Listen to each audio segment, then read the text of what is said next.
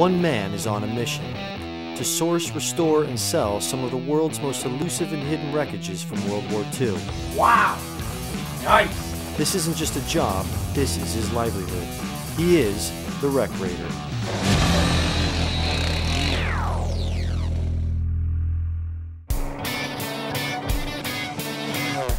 Sam D'Amico has a unique job, scouting out the world's remaining World War II wreck sites. Tank, plane, whatever, that's great. I like the history about it, I like to search. With an estimated 100,000 wrecks scattered around the globe, with parts worth tens of thousands of dollars to collectors, Sam has the potential to make big bucks. Sam owns a machine shop in Rochester, New York, and has the skills to restore wreckages or sell parts to investors, all to turn a tidy profit. Today, he's in remote Alaska to enlist the help of an old friend. Joe is ex-Special Forces and will be Sam's right-hand man and muscle for this mission. Don't touch anything. You're not allowed to touch nothing in here, okay? Their mission is to track down a B-29 bomber rumored to be scattered in the Alaskan mountains. Not the easiest of challenges. We really wanted to get down to business about what we're really doing, and that's looking for this B-29 that has eluded us. Well, it's been about 3 years now we've been trying to get up there to look at this thing. It's day one. Sam's come to Palmer Airfield to meet Joe before their flight to Lake Lewis, base camp. So let's discuss our objective here. Yeah, that's it. This is it. This is what what's up there. Yep. 4,000 feet. 4,000 feet. Okay. B-29s are heavy bombers primarily used by the U.S. Air Force at the end of World War II. Sam has an investor friend in Omaha who is currently restoring a B-29. He's hoping that he can salvage parts from the wreck and help his friend complete his restoration. How hard is this going to be to get up there? It's gonna be hard. Like Sammy hard or Joey hard? It's gonna be Joe hard. Oh, great. Where this thing is, or where we think it is, trying to get out there is kind of going to be an adventure.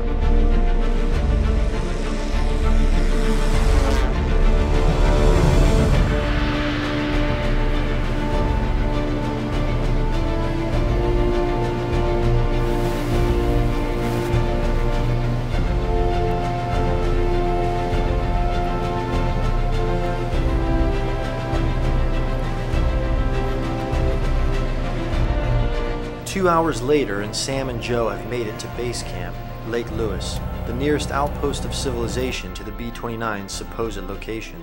Wow, it's a little bit chillier here than in Palmer. The guys have a rough idea of where the B-29 might be. They head down to the lake to meet the locals to pick up any extra information. Well, we were told that you might know some of the history about some stuff around here. I've heard about it. There's all kinds of stuff floating around out here. It's out there in the swamp somewhere. So there's some really different stuff people have run across out in this country. It's about 6 or 8 miles away. Oh, it was in the 50s when they lost it. The locals help Sam narrow the aircraft's location down to a small area on the mountain. Need to get some sleep. Day 2, and with a rough idea of the wreck's coordinates, the guys take to their ATVs. The B-29. Using ATVs is the cheapest way of getting to the wreck, but it's proving difficult. Go forward, go forward. Lean way forward. When we're up higher, it's not as wet, it's nice. But when we dip down into the low spot that's even with the water table down here in the creek, then, we run into all that swampy, soupy area. Good, good. Sam decides the small ATVs are not working, and reluctantly they head back to base. New day, new vehicles. The guys are clear on the exact coordinates of the wreck site. However, getting to it is still the problem, and tension is beginning to run high. In reality, I think he's walking around in this and driving through this stuff. He's seeing just what the reality is. I mean, this is some thick stuff. After a 48-hour stint without reaching the wreck, Joe's overbearing leadership is causing a problem for Sam. When we get to a point where there might be a dangerous crossing or an incline or a side of a mountain or a muddy something that's going to be a little bit beyond your ability, I'll take over. This isn't a pep rally. We're not in high school. Okay. All right? So what's your point? I know my limitations, and if I decide, like that hill right there, I'm not crossing that hill, I'm not gonna, I don't care if we get there and it takes us $20,000 to get there. I'm not crossing that hill. What part of you don't have to do it did you not hear? But see, you're not my daddy. Don't push your abilities on me. I'm not. Okay. If I decide I don't want to do it, I'm not doing it, period. I mean, are you gonna continue to rant and rave, or are we gonna fucking do this, or what? All right, let's go. After a fruitless and stressful day, the guys are heading back to base camp. Sam calls his investor and explains the only option left to him. We've had a heck of a fight trying to get up there on ATVs, and we haven't been able to make it. I got a chopper on standby now. I'll keep you posted.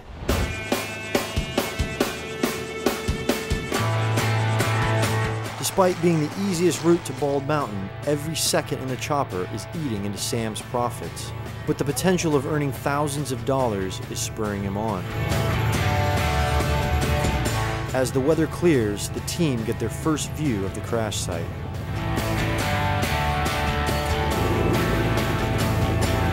This is the way shit's done. I feel like I'm in mass. Yeah. Well, okay, Klinger.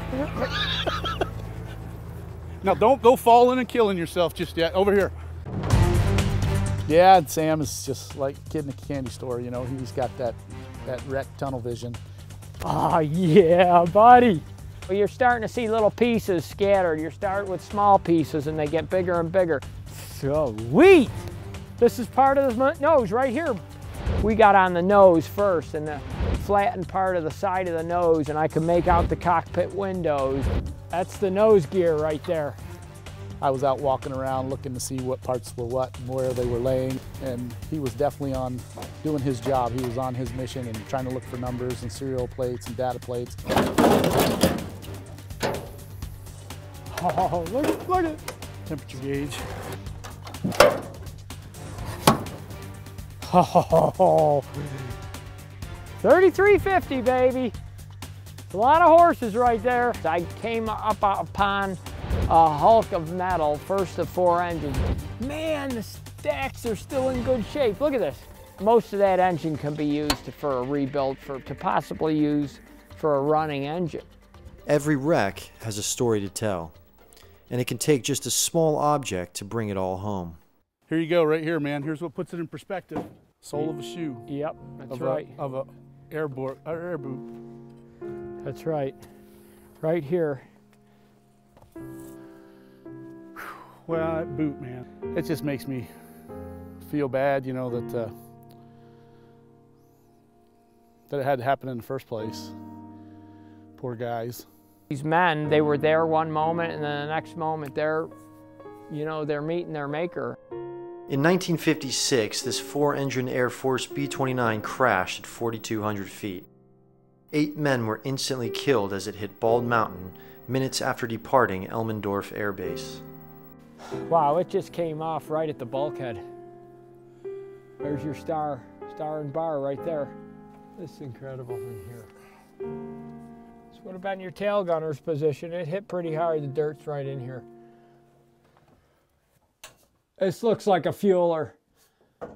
This is a fueling aircraft. Can't describe it at the moment. I'm trying to visualize in my head how this impacted. They must have come in, saw the mountain at the last minute, tried to pull up, scraped up, and it just broke in half. Hey, listen, I got some good news for you. I am standing at 3,500 feet on Bald Mountain.